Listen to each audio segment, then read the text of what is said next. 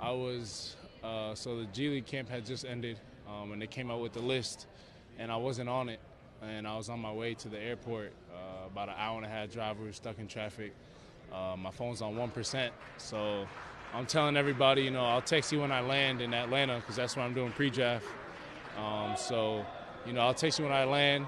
So I'm getting through. My phone's on 1%. I got my ticket. I'm about to hand my bag over, and some random numbers calling my phone.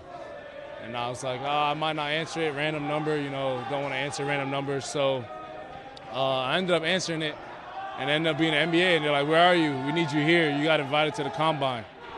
And I was like, "Oh, well, I'm at the airport about to get on my flight." So I had to turn around, take an hour and a half, drive back to the hotel. As soon as I hit end on the call, my phone died. So it was just God, saving my battery for me for that call.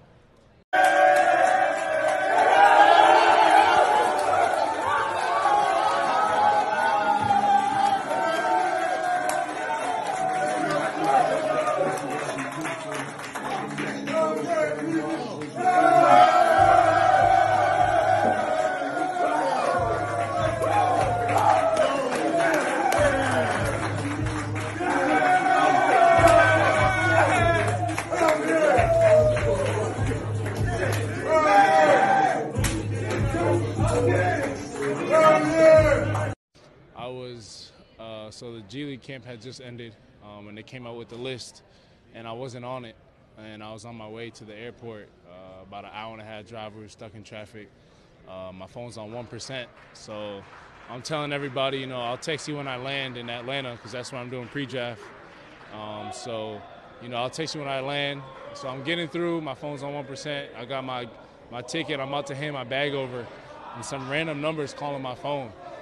And I was like, I might not answer it. Random number, don't want to answer random numbers. So I ended up answering it, and ended up being an NBA. And they're like, "Where are you? We need you here. You got invited to the combine." And I was like, "Oh, well, I'm at the airport about to get on my flight." So I had to turn around, take an hour and a half, drive back to the hotel. As soon as I hit end on the call, my phone died. So it was just God, saving my battery for me for that call.